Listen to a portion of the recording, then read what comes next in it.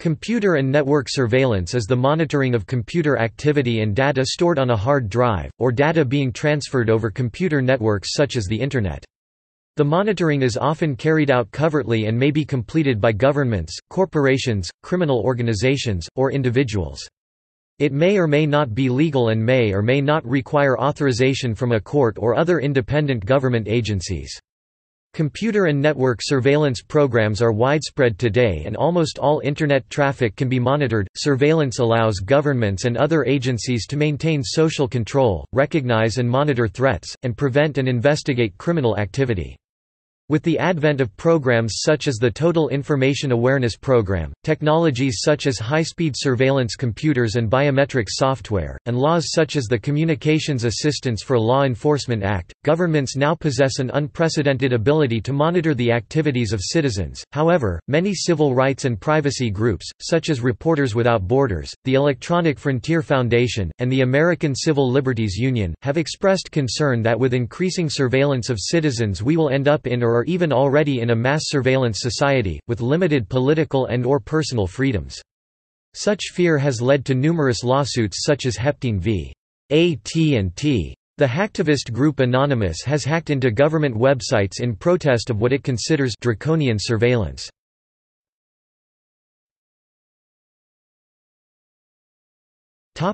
Network surveillance.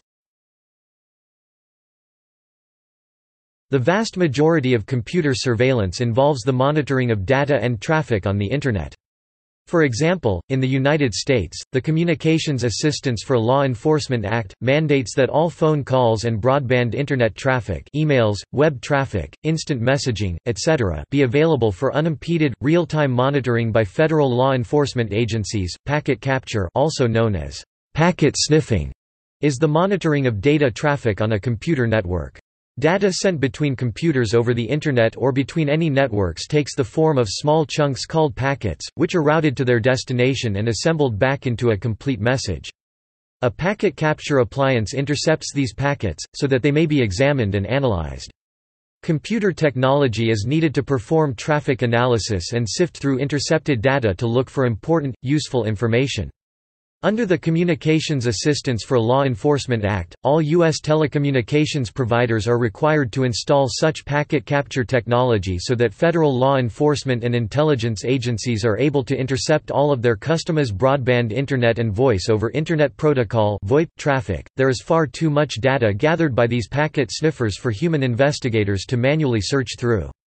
Thus, automated Internet surveillance computers sift through the vast amount of intercepted Internet traffic, filtering out, and reporting to investigators those bits of information which are interesting. For example, the use of certain words or phrases, visiting certain types of websites, or communicating via email or chat with a certain individual or group. Billions of dollars per year are spent by agencies such as the Information Awareness Office, NSA, and the FBI, for the development, purchase, implementation, and operation of systems which intercept and analyze this data, extracting only the information that is useful to law enforcement and intelligence agencies. Similar systems are now used by Iranian secret police to identify and suppress dissidents. All of the technology has been allegedly installed by German Siemens AG and Finnish Nokia. The Internet's rapid development has become a primary form of communication. More people are potentially subject to Internet surveillance. There are advantages and disadvantages to network monitoring. For instance, systems described as Web 2.0 have greatly impacted modern society. Tim O'Reilly, who first explained the concept of Web 2.0, stated that Web 2.0 provides communication platforms that are user-generated, with self-produced content, motivating more people to communicate with friends online. However, Internet surveillance also has a disadvantage. One researcher from Uppsala University said, Web 2.0 surveillance is directed at large user groups who help to hegemonically produce and reproduce surveillance by providing user-generated, self-produced content. We can characterize Web 2.0 surveillance as mass self-surveillance. Surveillance companies monitor people while they are focused on work or entertainment. Yet, employers themselves also monitor their employees. They do so in order to protect the company's assets and to control public communications, but most importantly, to make sure that their employees are actively working and being productive. This can emotionally affect people. This is because it can cause emotions like jealousy. A research group states, "We set out to test the prediction that feelings of jealousy lead to creeping on a partner through Facebook, and that women are particularly likely to engage in partner monitoring in response to jealousy. The study shows that women can become jealous of other people when they are in an online group." The virtual assistant has become a social integration into lives. Currently, virtual assistants such as Amazon's Alexa cannot call 911 or local services. They are constantly listening for a command and recording parts of conversations that will help improve algorithms.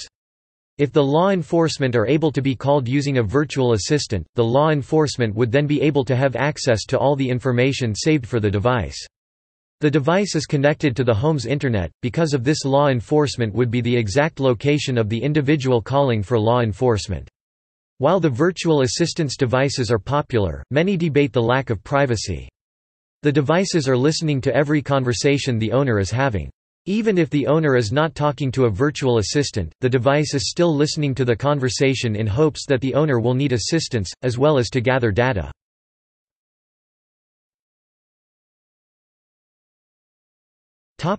Corporate surveillance.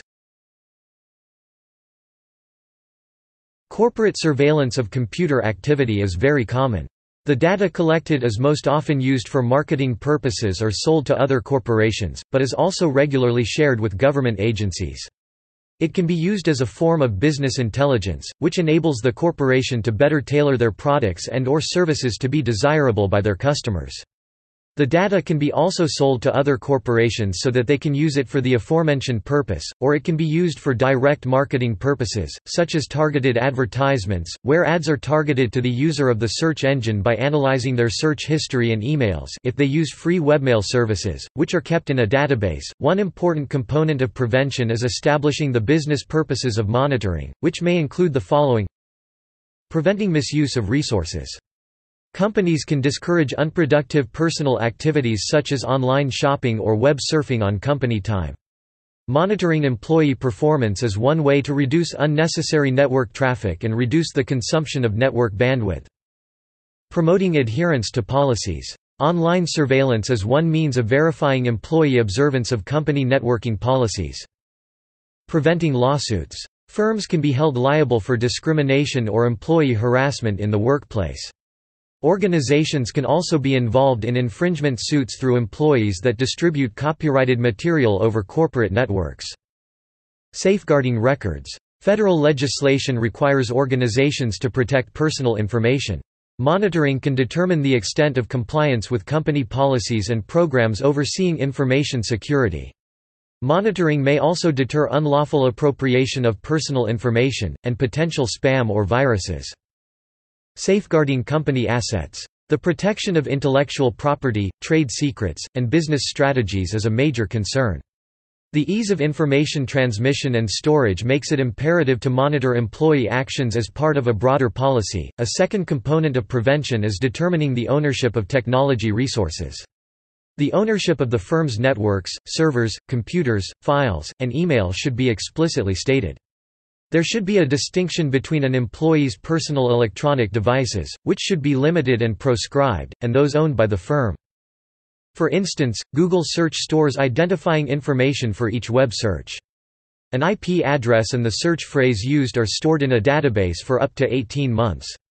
Google also scans the content of emails of users of its Gmail webmail service in order to create targeted advertising based on what people are talking about in their personal email correspondences. Google is, by far, the largest Internet advertising agency. Millions of sites place Google's advertising banners and links on their websites in order to earn money from visitors who click on the ads. Each page containing Google advertisements adds, reads, and modifies cookies on each visitor's computer. These cookies track the user across all of these sites and gather information about their web surfing habits, keeping track of which sites they visit, and what they do when they are on these sites. This information, along with the information from their email accounts, and search engine histories, is stored by Google to use to build a profile of the user to deliver better targeted advertising. The United States government often gains access to these databases, either by producing a warrant for it, or by simply asking. The Department of Homeland Security has openly stated that it uses data collected from consumer credit and direct marketing agencies for augmenting the profiles of individuals that it is monitoring.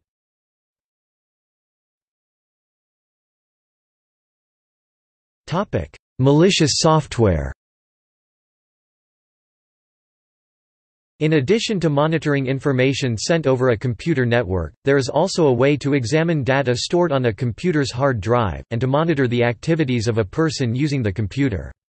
A surveillance program installed on a computer can search the contents of the hard drive for suspicious data, can monitor computer use, collect passwords, and/or report back activities in real time to its operator through the Internet connection. Keylogger is an example of this type of program. Normal keylogging programs store their data on the local hard drive, but some are programmed to automatically transmit data over the network to a remote computer or web server. There are multiple ways of installing such software. The most common is remote installation, using a backdoor created by a computer virus or Trojan. This tactic has the advantage of potentially subjecting multiple computers to surveillance. Viruses often spread to thousands or millions of computers, and leave backdoors, which are accessible over a network connection, and enable an intruder to remotely install software and execute commands. These viruses and Trojans are sometimes developed by government agencies, such as CIPAV and Magic Lantern. More often, however, viruses created by other people or spyware installed by marketing agencies can be used to gain access through the security breaches that they create. Another method is cracking into the computer to gain access over a network. An attacker can then install surveillance software remotely. Servers and computers with permanent broadband connections are most vulnerable to this type of attack. Another source of security cracking is employees giving out information or users using brute force tactics to guess their password. One can also physically place surveillance software on a computer by gaining entry to the place where the computer is stored and install it from a compact disk, floppy disk, or thumb drive. This method shares a disadvantage with hardware devices in that it requires physical access to the computer. One well-known worm that uses this method of spreading itself is Stuxnet.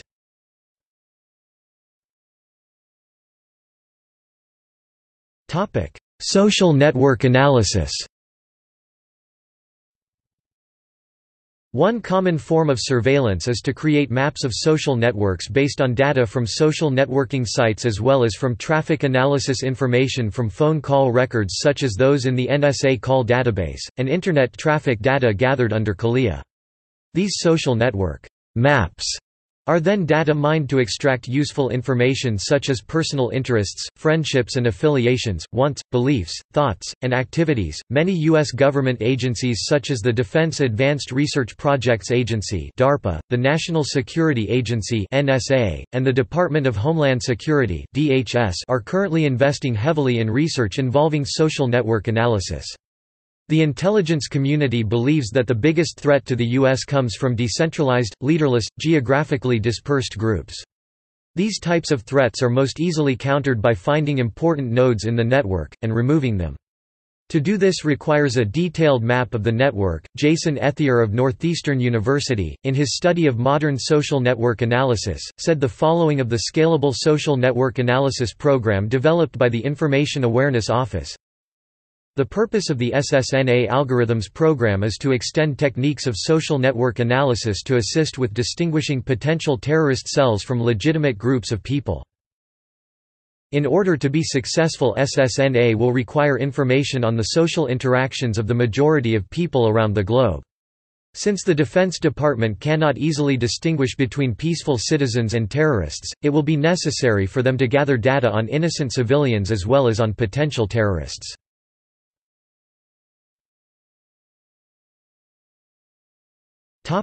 Monitoring from a distance. It has been shown that it is possible to monitor computers from a distance, with only commercially available equipment, by detecting the radiation emitted by the CRT monitor.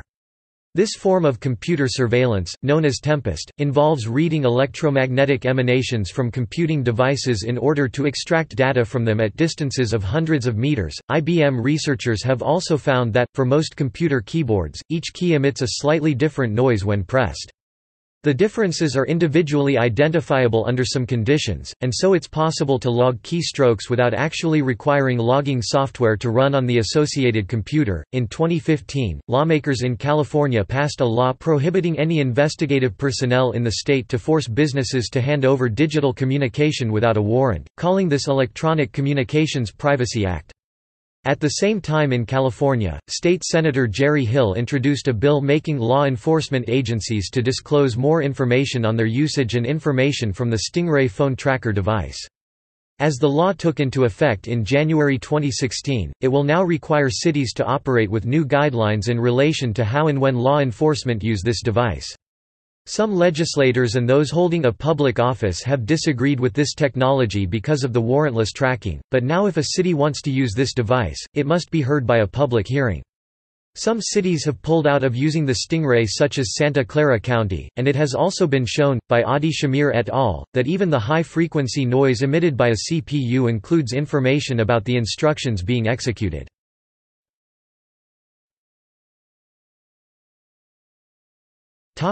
Policeware and govware. Policeware is software designed to police citizens by monitoring discussion and interaction of its citizens. Within the U.S., Carnivore was a first incarnation of secretly installed email monitoring software installed in Internet service providers' networks to log computer communication, including transmitted emails. Magic Lantern is another such application, this time running in a targeted computer in a Trojan style and performing keystroke logging. CIPAV, deployed by FBI, is a multipurpose spyware, Trojan. The Clipper chip, formerly known as MYK78, is a small hardware chip that the government can install into phones, designed in the 90s. It is intended to secure private communication and data by reading voice messages that are encoded and decode them. The Clipper chip was designed during the Clinton administration to protect personal safety and national security against a developing information anarchy that fosters criminals, terrorists and foreign foes. The government portrays it as solving the secret codes or cryptographic that the age of technology has created. Thus, this has raised controversy in the public, because the Clipper chip is thought to have been the next Big Brother tool. This has led to the failure of the Clipper proposal, even though there have been many attempts. The Consumer Broadband and Digital Television Promotion Act (CBDTPA) was a bill proposed in the United States Congress. CBDTPA was known as the Security Systems and Standards Certification Act (SSSCA) while in draft form, and was killed in committee in 2002. Had CBDTPA become a law, it would have prohibited technology that could be used to read digital content under copyright, such as music, video, and e-books, without digital rights management (DRM) that prevented access to this material without the permission of the copyright holder. In German-speaking countries, spyware used or made by the government is sometimes called govware. Some countries like Switzerland and Germany have a legal framework governing the use of such software. Known examples include the Swiss Minipanzer and Megapanzer and the German R2D2 Trojan.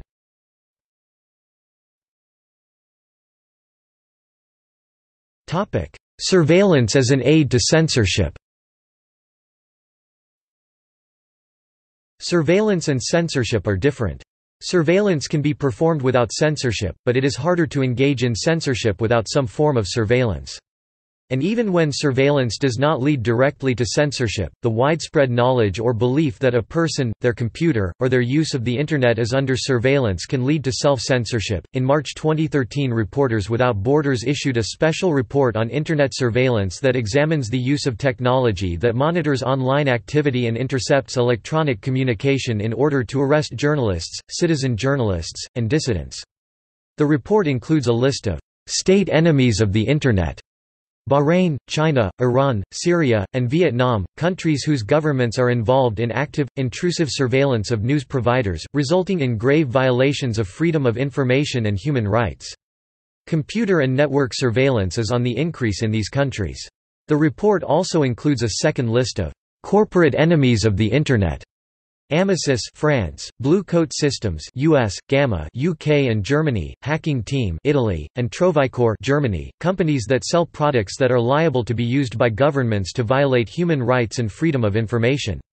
Neither list is exhaustive and they are likely to be expanded in the future. Protection of sources is no longer just a matter of journalistic ethics. Journalists should equip themselves with a digital survival kit if they are exchanging sensitive information online, storing it on a computer hard drive or mobile phone. Individuals associated with high-profile rights organizations, dissident groups, protest groups, or reform groups are urged to take extra precautions to protect their online identities.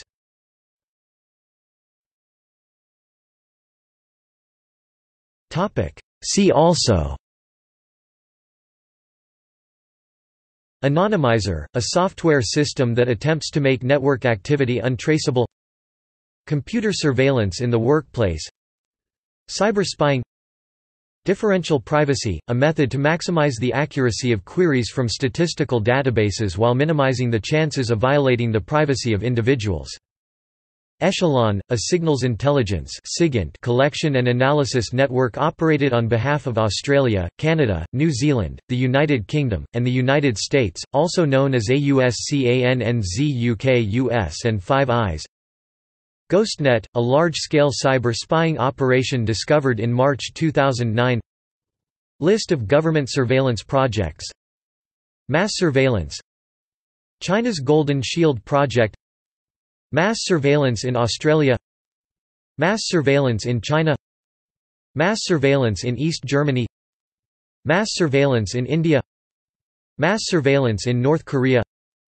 Mass surveillance in the United Kingdom. Mass surveillance in the United States. Surveillance by the United States government. 2013 Mass Surveillance Disclosures, reports about NSA and its international partners' mass surveillance of foreign nationals and U.S. citizens. Bullrun code name, a highly classified NSA program to preserve its ability to eavesdrop on encrypted communications by influencing and weakening encryption standards, by obtaining master encryption keys, and by gaining access to data before or after it is encrypted either by agreement, by force of law, or by computer network exploitation hacking. Carnivore, a U.S. Federal Bureau of Investigation system to monitor email and electronic communications. COINTELPRO, a series of covert, and at times illegal, projects conducted by the FBI aimed at U.S. domestic political organizations. Communications Assistance for Law Enforcement Act. Computer and Internet Protocol Address Verifier (CIPAV), a data gathering tool used by the U.S. Federal Bureau of Investigation (FBI). Dropmire, a secret surveillance program by the NSA aimed at surveillance of foreign embassies and diplomatic staff, including those of NATO allies. Magic Lantern, keystroke logging software developed by the U.S. Federal Bureau of Investigation. Mass surveillance in the United States. NSA Call Database, a database containing metadata for hundreds of billions of telephone calls made in the U.S. NSA Warrantless Surveillance 2001-07. NSA Whistleblowers, William Binney, Thomas Andrews Drake, Mark Klein, Edward Snowden, Thomas Tam, Russ Tice. Spying on United Nations leaders by United States diplomats. Stellar Wind code name for information collected under the President's Surveillance Program. Tailored Access Operations, NSA's hacking program. Terrorist Surveillance Program, an NSA electronic surveillance program. Total Information Awareness, a project of the Defense Advanced Research Projects Agency (DARPA). Tempest, codename for studies of unintentional intelligence-bearing signals which, if intercepted and analyzed, may disclose the information transmitted, received, handled, or otherwise processed by any information processing equipment.